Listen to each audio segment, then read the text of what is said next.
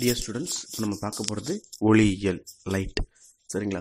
ஃபிசிக்ஸில் யாரை கேட்டாலுமே நீங்கள் எந்த படம் படிச்சிருக்கீங்க, எந்த படம் உங்களுக்கு ஈஸின்னு கேட்டால் ஒளியியல் தான் சொல்லுவாங்க. அதே மாதிரி ஃபிசிக்ஸ் சிலபஸ் ஆரம்பிக்கும் போதே ஒளியியல் இருக்குது அப்படின்னு தான் ஆரம்பிப்பாங்க. ஸோ இந்த ஃபிசிக்ஸில் இந்த ஒளியியல் வந்து பார்த்திங்கன்னா ரொம்ப ரொம்ப சிம்பிளான பார்ட் தான். சரிங்களா? இதில் வந்து புக்கில் ரொம்ப நிறைய விஷயங்கள் இருக்கும். அதில் நிறைய டேபிள்ஸு, ஃபோட்டோஸ் அதெல்லாம் கொடுத்துருப்பாங்க. நம்ம வந்து என்ன பண்ணலாம்னா, எது நம்ம டிஎன்பிஎஸ்சி குரூப் 4க்கு ஆஸ்பெக்ட்டுக்கு தேவையோ அதை மட்டும் எடுத்து நம்ம பார்க்கலாம். சரிங்களா? சரி, ஓகே. இப்போ ஒளியியலை பொறுத்த வரைக்கும் நமக்கு கண்ணுக்கு தெரியுது. ஒளி என்ன தெரியும்? நீங்கள் லைட்டை போட்டு கண்ணாடி முன்னாடி நினைக்கிறீங்க, என்ன தெரியும்? ஒரு பிம்பம் தெரியும், ஒரு மாய பிம்பம். கண்ணில் தெரிய பிம்பம் என்ன பிம்பம்? மாய பிம்பம். சரிங்களா? அந்த மாய பிம்பம் இருக்கு இல்லையா, அது தெரியறதுக்கு என்ன காரணம்? எதிரொலிப்பு. சரிங்களா? இப்போ ஒளி எதிரொலிப்புனால என்ன உருவாகுது? பிம்பம் உருவாகுது. சரிங்களா? இப்போ பிம்பம் உருவாக்குற அந்த பொருள் என்னது? ஒரு ஆடி. சரிங்களா? இப்போ ஆடி அப்படின்னா என்ன அப்படின்னு வரும். ஆடியில் 3 வகையான ஆடிகள் இருக்கு. சமதள ஆடி, குவியாடி, குழியாடி. சரிங்களா? இந்த போட்டோ பாருங்க. சமதள ஆடி, குழியாடி, குவியாடி 3 ஆடிகள் இருக்கு. இந்த ஆடிகளை நம்ம மெயினாக தெரிஞ்சுக்க வேண்டியது அது என்னென்ன யூஸ் அப்படின்றது தெரிஞ்சுக்கணும். சரிங்களா? இப்போ நீங்கள் 8th புக்கில் பார்த்தீங்கன்னா பெரிஸ்கோப் அப்படின்னு ஒரு படம் போட்டிருப்பாங்க. பார்த்துருக்கீங்களா? அதாவது தண்ணிக்கு அடியில் நீர்மூழ்கி கப்பல்ல இருந்து ஒரு பைப் மாதிரி வெளியே என்ன நடக்குதுன்னு பார்க்கறதுக்காக அந்த பெரிஸ்கோப் பயன்படுத்துவாங்க. அந்த பெரிஸ்கோப்ல என்ன பயன்படுத்துறாங்கன்னா சமதள ஆடி பயன்படுத்துறாங்க. சமதள ஆடினா என்ன? அதில் வந்து எந்த ஒரு மாற்றம் இல்லாமல் ஒரு மாய பிம்பத்தை தோற்றுவிக்கும். சரிங்களா? இதில் இன்னொரு முக்கியமான விஷயம் என்னன்னா, இதில் இருக்க படுகோணம், அதாவது ஒளி படுகுதையா, அந்த படுகோணமும் விலகு கோணமும் சமமாக இருக்கும். சரிங்களா? அதே போல் இந்த சமதள ஆடியில் நீங்கள் இருக்கீங்க, உங்களோட முழு உருவத்தை பார்க்கணும்னா அப்போ சமதள ஆடியோட சைஸ் வந்து உங்கள் பாதியாக இருக்கணும். சரிங்களா? அதே போல் ஒருத்தர் சமதள ஆடி முன்னாடி ஓடி வர்றாரு. சரிங்களா? அவர் வந்து 10 மீட்டர்/செகண்ட் அப்படின்ற வேகத்தில் ஓடி வந்தால் ஆடி எப்படி காட்டும்? 20 மீட்டர்/செகண்ட் வேகத்தில் வர மாதிரி, அதிகமாக வேகமாக வர மாதிரி நமக்கு காட்டும். சரிங்களா? ஸோ இதுக்கு இன்னொரு பயன் என்ன பண்ணுறாங்கன்னா, கலைடாஸ்கோப்பில் இதெல்லாம் பயன்படுத்துகிறாங்க. ஸோ சமதள ஆடி இவ்வளவுதான். அதுக்கப்புறம் நம்ம என்ன பண்ணுறோம்னா குழியாடினா எதுக்கு சார் பயன்படுத்துகிறோம் அப்படின்னா, நீங்கள் சவரம் பண்ணும்போது முகம் பார்க்குறோம் இல்லையா, அந்த கண்ணாடியில் என்ன ஆடி இருக்குது? குழி ஆடி தான் இருக்குது. ஸோ சவரம் பண்ணி அந்த இதில் என்ன போடுவாங்க? ஒரு குழியில தான் போடுவாங்க. சரிங்களா? அதே மாதிரி காது மூக்கு தொண்டை அந்த டாக்டர்லாம் இருக்காங்களே, பல் மருத்துவர்கள் என்ன பண்ணுவாங்க? குழியாடி வச்சு தான் வாயில பார்ப்பாங்க. ஸோ அதை என்ன செய்யும்? பெருசு பண்ணி நமக்கு காட்டும். சரிங்களா? அடுத்து உங்களுக்கு வந்து பார்த்தீங்கன்னா சூரிய விளக்கு, சூரிய அடுப்பு அதெல்லாம் பார்த்தீங்கன்னா என்ன மேலே ஒளியை ஹீட் அப்படியே ஒரு பக்கத்தில் உங்களுக்கு இது பண்ணுறதுக்கு என்ன யூஸ் பண்ணுறாங்க? குழியாடியை யூஸ் பண்ணுறாங்க. அதே போல் அடுத்து இன்னொரு ஆடி என்னது?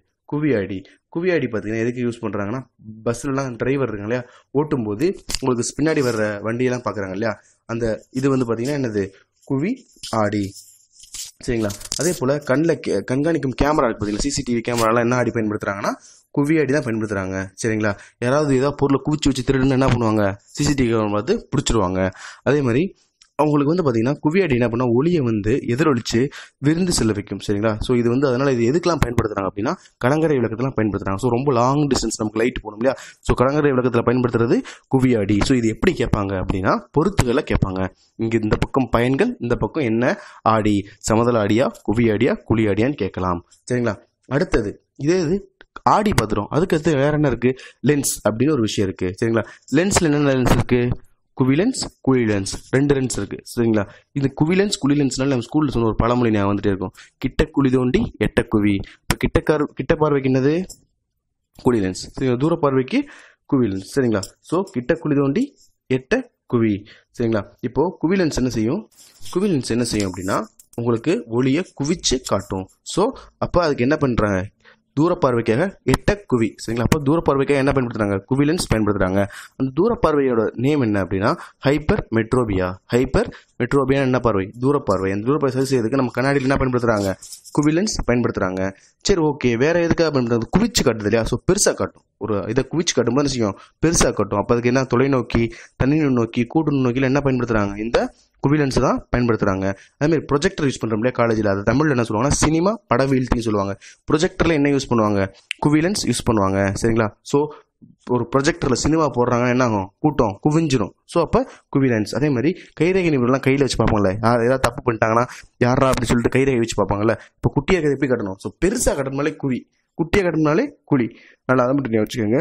அதே மாதிரி சூரிய ஒளி ஒரு புள்ளியில் குவிச்சு பேப்பர் தீ பிடிக்க பார்த்தீங்கன்னா சின்ன வயசில், அதுக்கு என்ன லென்ஸ் யூஸ் பண்ணுறோம்? இந்த குவிலென்ஸ் யூஸ் பண்ணுறோம். அதே மாதிரி காட்டில் தீ பிடிக்கிறதுக்கு என்ன காரணம்னா, அந்த உடஞ்ச பாட்டிலாம் இருக்கும் இல்லையா, அந்த பாட்டிலாம் குவிலென்ஸாக மாறிக்குது. குவிலென்ஸ் வடிவத்தில் இருக்கும்போது அதில் இது பண்ணும்போது என்ன ஆகும்? அதிகமான வெப்பம் உருவாகி காட்டில் என்ன உருவாகலாம்? தீ உருவாகலாம். இது ரியல் டைம் சினாரியோ. சரிங்களா? ஸோ இதுக்கு என்ன யூஸ் பண்ணுறாங்க? குவிலென்ஸ் யூஸ் பண்ணுறாங்க. சிம்பிளாக குவிலென்ஸ் என்னன்னா பெருசாக்கி காட்டுறது சரிங்களா. அப்போ கிட்ட பார்வை என்ன செய்யும், சரி தூர பார்வை என்ன செய்யும், சரி செய்யும், அதை ஹைப்பர் மெட்ரோபியா அப்படின்னு சொல்கிறோம். அதே மாதிரி குழிலென்ஸ் பார்த்தீங்கன்னா பிம்பத்தை விரிச்சு காட்டும், சின்னதாக காட்டும் சரிங்களா. ஸோ அப்போ பிம்பத்தை விரிச்சு சின்னதாக காட்டும் போது அது எதுக்காக பயன்படுத்துறாங்கன்னா கிட்ட பார்வை சரி பண்ணுறதுக்காக பயன்படுத்துறாங்க. கிட்ட பார்வை நம்ம என்ன சொல்லுவோம், மயோபியா அப்படின்னு சொல்லுவோம் சரிங்களா. என்ன சொல்லுவோம், மயோபியா. இதை சரி பண்ணுறதுக்கு ஒரு ஃபார்முலா இருக்குது. என்னன்னா அதுதான் பார்த்தீங்கன்னா இந்த R is equal to 2F சரிங்களா. F equal to R/2. இதில் ஆர்னு என்னன்னா இந்த லென்ஸோட வளைவு ஆரம். ஸோ அப்போதான் அதனால தான் சொல்கிறாங்க இவங்களுக்கு இப்போ கண்ணு தான் இருக்கா, அது அப்போ அவங்க லென்ஸ் எவ்வளோ பெரிய லென்ஸ் போடணும் அப்படி செக் பண்ணுறாங்க இல்லையா. ஸோ அந்த செக் பண்ணுறதுக்கு இந்த ஃபார்முலா தான் பயன்படுத்துகிறாங்க. ஆர் லென்ஸின் வளைவு ஆரம், எஃப்ங்கிறது லென்ஸோட குவிய தூரம், எவ்வளோ தூரம் அது குவிச்சு காட்டும் அப்படிங்கிறது தான் எஃப். ஸோ உங்களுக்கு என்ன பவர் ஒரு சில சொல்லுவாங்களா 2.5 -3.5 -2.5 இல்லையா. ஸோ அதுதான் இந்த இது சரிங்களா. ஸோ இந்த லென்ஸின் திறன்னா என்னன்னா ஒன்றுமே இல்லை, இது எவ்வளோக்கு எவ்வளோ குவிச்சு காட்டுதோ அதோட திறன் கரெக்டாக. அப்போ 1/f சரிங்களா. சரி ஓகே. இந்த லென்ஸ் இருக்குல்ல, இந்த லென்ஸோட குவிய தூரம் தான் கணக்கிடுறோம் இல்லையா. இந்த லென்ஸுக்குன்னு ஒரு அழகு இருக்கும் இல்லையா, யூனிட், அது என்னதுன்னா டயாப்டர் சரிங்களா. ஆனால் இதை எப்படி சொல்லுவாங்கன்னா மீட்டர் தான் சொல்லுவாங்க, இது டயாப்டர். குவிலென்ஸ் என்ன பண்ணுது, உங்களுக்கு பெருசாக்கி காட்டுது. அப்போ அதோட வேல்யூ நம்ம எப்படி போடணும், நேர்குறியில் போடணும். இது குழிலென்ஸ் என்ன பண்ணுது, சின்னதாகி காட்டுது. அப்போ அதை என்ன செய்யணும், மைனஸில் போடணும் சரிங்களா. ஸோ லென்ஸோட உருப்பெருக்கம் என்ன அப்படின்னா, உருப்பெருக்கம்னு ஒரு ஃபார்முலா இருக்குது, அந்த ஃபார்முலா அதை பார்த்துக்கோங்க. லென்ஸின் உருப்பெருக்கம் என்னன்னா பிம்பத்தோட உயரம் டிவைடட் பை பொருளின் உயரம். நமக்கு வர பிம்பம், உண்மையான ஒரு பிம்பம் வருது இல்லையா, மாய பிம்பம், அந்த இதோட உயரம் உண்மையான பொருளோட இதையும் டிவைட் பண்ணால் அதான் லென்ஸோட உருப்பெருக்கம். அப்போ தெரிஞ்சிடும் இல்லையா எவ்வளோ எக்ஸ்ட்ரா வந்திருக்குன்னு தெரிஞ்சுக்கணும் சரிங்களா. இப்போ எக்ஸாம்பிளுக்கு லென்ஸோட உருப்பெருக்கம் 4 சரிங்களா. ஆனால் உண்மையிலே லென்ஸோட உயரம் வந்துட்டு 2னா அப்போ எக்ஸ்ட்ரா எவ்வளோ வந்திருக்கு 2. அப்போ உண்மையான உயரம் எவ்வளோ கூட்டியிருக்கு, 2 தான் கூட்டியிருக்கு சரிங்களா. அதுக்கப்புறம் ஒளி விலகல்னா என்னன்னா உண்மையில சிம்பிள். இப்போ வந்து ஒரு டார்ச் எடுத்து அடிக்கிறீங்க சரிங்களா, இடையில ஒரு வாட்டர் பாட்டில் இருக்கு, வாட்டர் பாட்டில் வழியா போகும்போது அந்த ஒளி விலகல் அடையும், கொஞ்சம் இந்த ஒளி நேர்கோட்டில் பயணிக்கக்கூடியது சரிங்களா. நம்ம அதெல்லாம் ஒரு இதில் பார்ப்போம், ஒளியின் வேகம், திசை வேகம், அதெல்லாம் நம்ம காமன் சாப்டர்ல பார்த்துருவோம் சரிங்களா. ஸோ இப்போ நான் கதையாக சொல்றதுக்காக இந்த இது சொல்லிட்டு இருக்கனால இதை மட்டும் பார்ப்போம் சரிங்களா. வாட்டர் கேனில் போகும்போது நேர்கோட்டில் தான் ஒளி பயணிக்கும். அப்போ ஏதோ ஒரு இடையில ஒரு ஊடகம் வரும்போது என்ன ஆயிடுறது, ஒளி விலகல் அடைஞ்சிடும். அதை நம்ம என்ன சொல்றோம், ஒளி விலகல்னு சொல்லணும். ஒன்றும் இல்லை, சிம்பிள். இன்னொரு எக்ஸாம்பிள் என்னன்னா, ஒரு பாட்டிலில் தண்ணி வச்சுக்கோங்க, அடியில் ஒரு ரூபா காயின் வச்சு மேலேருந்து பார்க்கும்போது நாணயம் எப்படி இருக்கும், கிட்டத்தில் இருக்க மாதிரி இருக்கும். அப்போ அது எதனால ஏற்படுது, ஒளி விலகலால் ஏற்படுது. இந்த ஒளி விலகலுக்கு வந்து எப்படி கண்டுபிடிக்கிறது அப்படின்னா, இந்த ஒளி விலகல் இருக்கு இல்லையா, இதுல படுகோணம் நான் ஆல்ரெடி சொன்னேன் இல்லையா, சமதள அடியில் படுகோணம் விலகோணம் சமமாகும். படுகோணத்தோட சைன் மதிப்புக்கும் விலகோணத்துக்கு சைன் மதிப்புக்கும் இடையில உள்ள வேறுபாடு, இது விகிதம் வந்து பார்த்தீங்கன்னா உங்களுக்கு மாறிலியா இருக்கும். அதுதான் இந்த ஒளி விலகலோட ஃபார்முலா. சரி ஓகே, இந்த ஒளி விலகலோட ஃபார்முலா யூஸ் பண்ணி என்ன கண்டுபிடிக்கலாம், ஒளி விலகல் எண் கண்டுபிடிக்கலாம். ஒளி விலகலோட எண் எப்படி கண்டுபிடிப்பீங்க, நம்ம ஆல்ரெடி பார்த்துருக்கோம். அதாவது காற்றுல திசை வேகம், ஒவ்வொரு காற்றுல ஒளியோட திசை வேகம் இருக்கு இல்லையா, அதுக்கும் டிவைடட் பை ஊடகத்தோட ஒளி திசை வேகத்துக்கும் என்ன டிஃபரெண்ட் கண்டுபிடிச்சா அதுதான் ஊடகத்தோட ஒளி விலகல் எண் சரிங்களா. இது மூலமா நம்ம என்ன தெரிஞ்சுக்கணும், எக்ஸாம்பிள் எப்படி கேட்பாங்கன்னா இது ஒரு காமன் பொருளோட ஒளி விலகல் எண் என்னன்னு கேட்பாங்க. காற்றோட ஒளி விலகல் என்னென்ன, கண்ணாடியோட ஒளி விலகல் என்னென்ன, இந்த மாதிரி கேட்பாங்க சரிங்களா. காற்றுக்கு வந்து பார்த்தீங்கன்னா 1 சரிங்களா, நீருக்கு வந்து பார்த்தீங்கன்னா 1.33, கண்ணாடிக்கு வந்து பார்த்தீங்கன்னா 1.5, வைரத்துக்கு வந்து பார்த்தீங்கன்னா 3.52. இது நமக்கு முக்கியமாக தெரிஞ்சுக்கிறது வேண்டியது, ஏன்னா அது பொருத்துகளை கேட்கலாம். இந்த பக்கம் பொருள், இந்த பக்கம் ஒளி விலகல் எண் கேட்பாங்க. ஸோ அந்த மாதிரி முக்கியமான பாயிண்ட் ஆஃப் வியூ தான் நம்ம பாயிண்ட்ஸ்ல எடுத்து போட்டுருக்கோம் சரிங்களா. சரி ஓகே, இப்போ நம்ம சின்ன ரிவிஷன் பண்ணிக்கலாம். இது வரைக்கும் பார்த்த வரைக்கும் பிம்பம் உருவாக காரணம் ஒளி எதிரொலிப்பு சரிங்களா. சமதள அடியில் தோன்ற பிம்பம் நேரான பிம்பம், சம அளவுள்ள மாய பிம்பம் சரிங்களா. அதே போல சமதள அடியில் தோன்ற பிம்பம் இடவெள மாற்றம் அடைஞ்சிருக்கும் சரிங்களா. அதே போல வளைந்த ஆடிகள்னு பார்த்தீங்கன்னா குழியாடி குவியாடி ரெண்டுமே என்ன ஆடிகள், வளைந்த ஆடிகள் சரிங்களா. வந்த பிம்பத்தை நம்ம திரையில உருவாக்க முடியாதுன்னா மாய பிம்பத்தை திரையில உருவாக்க முடியாது சரிங்களா. அதே மாதிரி குவியாடி ஏற்படுத்தும் பிம்பம் வந்து சிறிய மாய பிம்பம். குழியாடியை வந்து எங்கெங்கெல்லாம் பயன்படுத்துறோம்னா முகச்சவரம் செய்கிற இடத்துல, கார் முகப்பு விளக்கில், மருத்துவர்கள் பயன்படுத்தும் லென்ஸில், சூரிய அடுப்பில், இதெல்லாம் பார்த்தீங்கன்னா தியரிட்டிக்கலாக சொல்லிட்டு இருக்கேன் சரிங்களா. அதே மாதிரி குவியாடி எங்கே பயன்படுத்துறோம்னா வாகனத்தில் பின்னாடி பார்க்குறோம் பார்த்தீங்களா, அந்த கண்ணாடியை குவிச்சு காட்டுது, பின்னாடி கூட்டம் வராங்க குவிச்சு காட்டுறது என்னது, குவி ஆடி சரிங்களா. அதுக்கப்புறம் பார்த்தீங்கன்னா நம்ம நெக்ஸ்ட் பார்க்க போகிற பாயிண்ட் பார்த்தீங்கன்னா முழு அக எதிரொலிப்பு. இந்த முழு அக எதிரொலிப்பில் நமக்கு முக்கியமாக தெரிஞ்சுக்க வேண்டியது என்னன்னா, வானவில் வந்து தோன்றதுக்கு என்ன காரணம், இந்த முழு அக எதிரொலிப்பு தான் காரணம் சரிங்களா. இந்த முழு அக எதிரொலிப்புனால் வேற என்ன சார் தோன்றுறது அப்படின்னா, பாலைவனத்திலாம் காணல் நீர்னு ஒன்று தோன்றுறது பார்த்தீங்கன்னா, தண்ணி இருக்க மாதிரி இருக்கும் ஆனால் தெரியாது. முழு அக எதிரொலிப்புனால காணல் நீர் தோன்றுவது போன்ற ஏற்படுது. அதே போல் முழு அக எதிரொலிப்புனால தான் என்ன ஜொலிக்குது, வைரமும் ஜொலிக்குது சரிங்களா.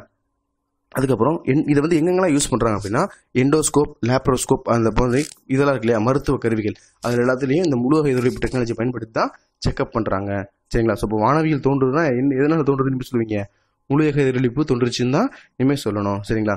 இந்த தமிழ்நாட்டில் வந்து பார்த்தீங்கன்னா இந்த எதிரொலிப்பு தொலைநோக்கி ஒன்று வச்சிருக்காங்க. சரிங்களா. இப்போ நம்ம எதிரொலிப்பு பார்த்துட்டு இருக்கோம் இல்லையா, ஆனால் தமிழ்நாட்டிலேயே மிகப்பெரிய ஒரு எதிரொலிப்பு தொலைநோக்கி எங்கே வச்சு பார்த்துட்டு இருக்காங்கன்னா ஜவ்வாது மலையில் வச்சிருக்காங்க. அந்த ஆராய்ச்சி நிலையம் பேர் வந்து பார்த்தீங்கன்னா காவலூர் ஆராய்ச்சி நிலையம். சரிங்களா. இந்த முழுவக எதிரொலிப்பை பொறுத்த வரைக்கும் இதனால என்ன யூஸ் அப்படின்னா, காணல் நீர் தோன்றுறது. உங்களுக்கு பாலைவனத்துலலாம் காணல் நீர் தோன்றுறது இல்லை, அதுக்கு காரணம் இந்த முழுவக எதிரொலிப்பு. இதனால தான் என்ன செய்யுது, வைரம் கூட ஜொலிக்குது. முழுவக எதிரொலிப்பு உள்ளுக்குள்ளேயே எல்லாமே முழு அகமும் எதிரொலிக்குது. அதனால தான் எது ஜொலிக்குது, வைரம் ஜொலிக்குது. அதுக்கப்புறம் இப்போ நெட்டெல்லாம் எதில் போடுறாங்க, ஆப்டிக்கல் ஃபைபரில் போடுறாங்க இல்லையா, அது தமிழில் என்னன்னா கண்ணாடி நுண்ணிலை. சரிங்களா. இந்த கண்ணாடி நுண்ணிலையில் தொலைத்தொடர்புக்கு பயன்படுத்துறாங்க இல்லையா, அந்த தத்துவம் எது, முழுவக எதிரொலிப்பு தான். அதே போல் எண்டோஸ்கோப், லேப்ரோஸ்கோப், அப்புறம் பெரிஸ்கோப்லாம் பார்த்தோம் இல்லையா, இதில் என்ன தத்துவம் பயன்படுத்துறாங்கன்னா இந்த முழுவக எதிரொலிப்பு தான் பயன்படுத்துறாங்க. அதே போல் அடுத்தது நம்ம பார்க்க போகிறது நிறப்பிரிகை. நிறப்பிரிகை அப்படின்னா என்னன்னா, இப்போ ஒரு வெள்ளை ஒளி வந்து ஒரு முப்பட்டகம் வழியாக பாஸ் ஆகுது. அப்போ அது என்ன செய்யும், 7 நிறமாக பிரியும். என்ன பிரியும், 7 நிறங்களா பிரியும். பார்த்துருக்கீங்களா, அந்த 7 நிறங்கள் தான் வந்து பார்த்தீங்கன்னா நம்ம என்ன சொல்லுவோம், விப்ஜியான்னு சொல்லுவோம். ஊதா, கருநீலம், நீலம், பச்சை, மஞ்சள், ஆரஞ்சு, சிவப்பு. முதல் நிறம் என்னது, ஊதா. கடைசி நிறம் என்னது, சிவப்பு. இதில் அடுத்து டீப்பா, இது வரைக்கும் உங்களுக்கு தெரியும்.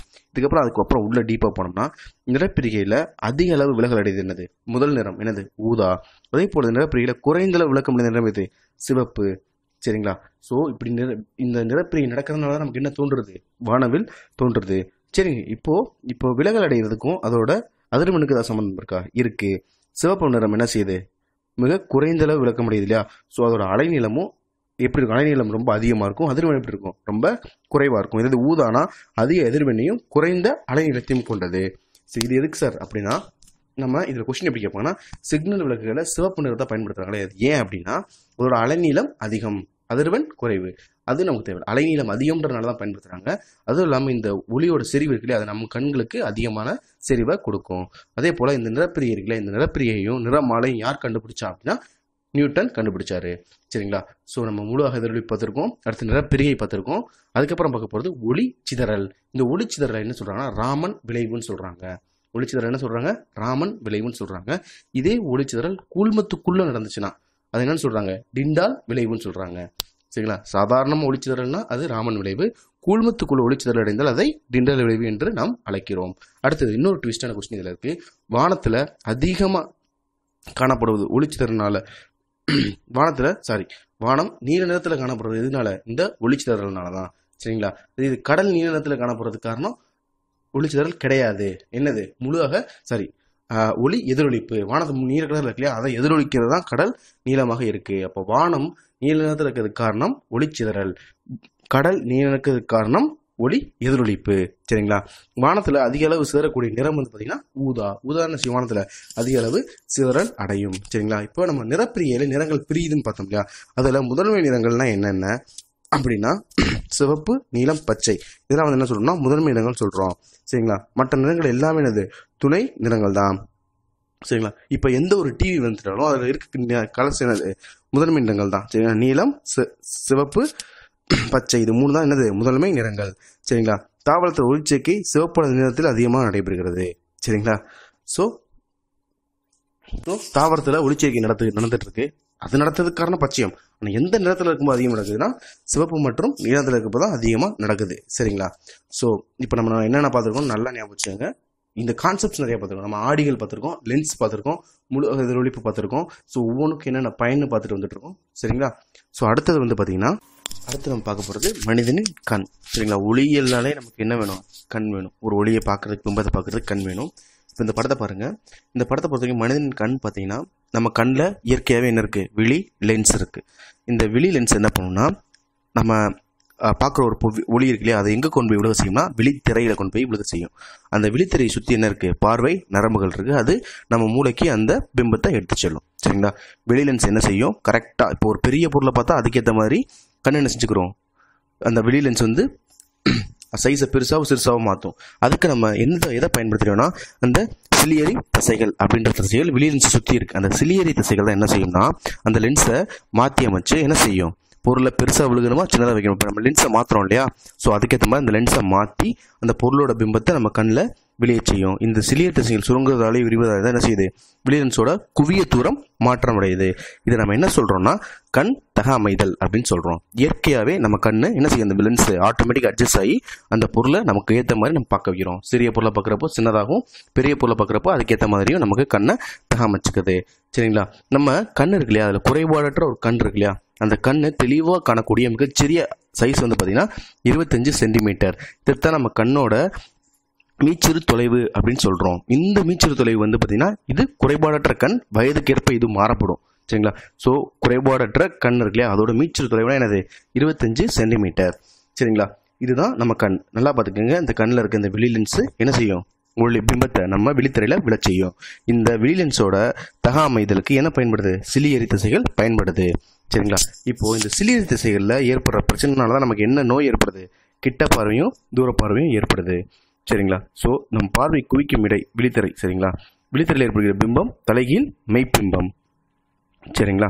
அதுக்கப்புறம் நம்ம கண் இருக்கு இல்லையா, இதில் ஏற்படுற அழுத்த நோய்க்கு என்ன பேர் பார்த்தீங்கன்னா கிளைகோமியா. கண்ணில் ஏற்படுற அழுத்த நோய்க்கு பேர் வந்து கிளைகோமியா. ஸோ இந்த மாதிரி லென்ஸில் பிம்பம் விழுந்து விழித்திரையில் விழுகுது இல்லையா, ஸோ நம்ம கண்ணை எதோட ஒப்பிடலாம்னா ஒரு ஒளிப்பட கருவியோட ஒப்பிடலாம். இப்போ யாராவது கண் தானம் பண்ணுறாங்க இல்லையா, ஸோ இந்த மாதிரி கண் தானம் பண்ணுறாங்கன்னா அவங்க எதை தானம் பண்ணுவாங்கன்னா கார்னியா அப்படின்ற பகுதி தான் கண் தானம் பண்ணுவாங்க.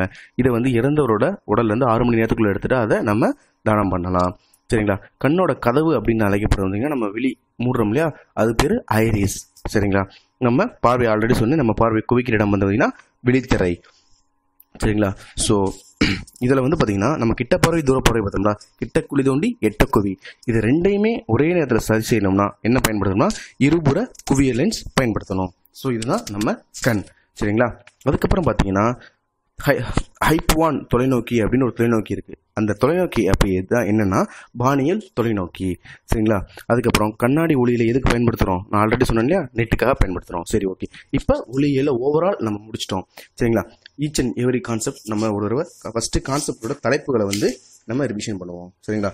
முதல் தலைப்பு வந்து பார்த்தீங்கன்னா ஆடி. சரிங்களா? சமதள ஆடி, குவியாடி, குழியாடி, அதே போல குவிலென்ஸ், குளிலென்ஸ். சரிங்களா? அதுக்கப்புறம் ஒளி விலகல் எண், அதுக்கப்புறம் முழு அக எதிரொலிப்பு, நிறப்பிரிகை, ஒளிச்சிதறல், நிறங்கள், அதுக்கப்புறம் கண். இப்போ வரிசையாக பார்த்துருக்கோம் இல்லையா. ஸோ இப்போ உங்களுக்கு இதில் ஒவ்வொரு விஷயத்துலையும் ஒவ்வொரு விஷயங்கள் நம்ம தெரிஞ்சுக்கலாம். ஒளியில் இதுக்கு முன்னாடி சில விஷயங்கள் தெரியாமல் சில விஷயங்கள் கூட இப்போ நமக்கு தெரிஞ்சிருக்கும். ஸோ இதுதான் நமக்கு பார்ட்ஸ். சரிங்களா? இதில் நம்ம முக்கியமாக நம்ம பார்த்த ஃபார்முலாஸ் அப்படின்னு பார்த்தீங்கன்னா ஊடகத்தின் ஒளி விலகல் எண், காற்றில் ஒளியின் திசைவேகம் என்னது டிவைடட் பை ஊடகத்தின் ஒளியின் திசைவேகம். அதே போல நான் ஆல்ரெடி சொன்னேன் குழி லென்ஸில் ஆர், அதாவது லென்ஸின் வளைவு ஆரம் கண்டுபிடிக்கிறதுக்கு என்ன பண்றோம் 2f. சரிங்களா? அதான் பயன்படுத்துறோம். எஃப்ங்கிறது என்னது, குவிய தூரம். அப்போ குவிய தூரம்னா என்னது, அந்த லென்ஸின் வளைவு ஆரம் பை 2. சரிங்களா? லென்ஸின் திறம் வந்து பார்த்தீங்கன்னா 1/f. 1/fனா என்னது, லென்ஸின் குவிய தூரம். இந்த ஃபார்முலாவை நல்லா ஞாபகம் வச்சுக்கோங்க. ஸோ இவ்வளோதான் ஒளியியல்ல நம்ம பார்க்க வேண்டிய பாயிண்ட்ஸ். இதில் கடைசியாக இன்னொரு விஷயம் என்னன்னா, இந்த ஒளியை ஒவ்வொருத்தவங்களும் ஒவ்வொரு இதை சொல்லியிருப்பாங்க.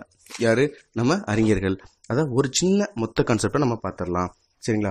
ஒளியை வந்து ஒரு மின்காந்த அலை அப்படின்னு யார் கூடியிருப்பா, மின்காந்த அலையினாலே எப்படி இருக்கும், மேக்சிமமா இருக்கும். அப்ப அது கூறினவர் யாரு, மேக்ஸ்வெல். அதே போல ஒளி ஒரு குவாண்டம் அலை, குவாண்டம் ஆற்றல் பெட்டகம் அப்படின்னு கூறியவர் யாருன்னா அவரும் மேக்ஸ் தான். ஆனா மேக்ஸ் பிளாங்க்.